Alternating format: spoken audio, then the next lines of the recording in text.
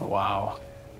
So this decorative wall, it really does screen off the street and creates this sort of peaceful buffer. Yes. Walk in from the street and you feel suddenly separated from it and part of this amazing space in here. Yeah, that's a clear purpose. It does make you feel like you're in a different world.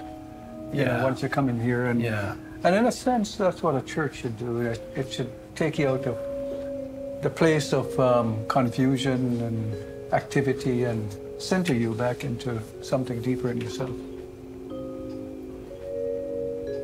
Wow. You know, I really love the curved lines of the balcony here.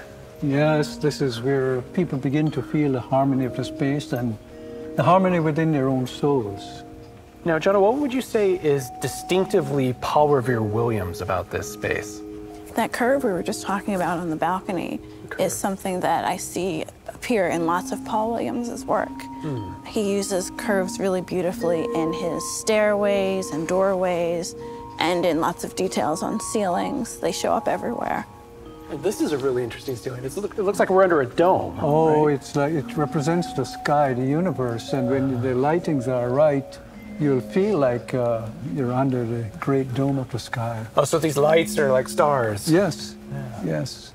But we're standing in a church that he designed. He was also, of course, involved in the joint venture that did LAX. He really also had this commitment to public and civic architecture.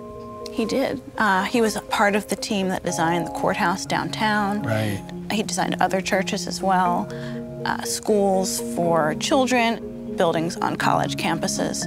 So he was really designing buildings for lots of different kinds of people to go and have their day and be part of LA life. He designed public housing projects. He designed planned communities. He designed things for all sorts of people within the population.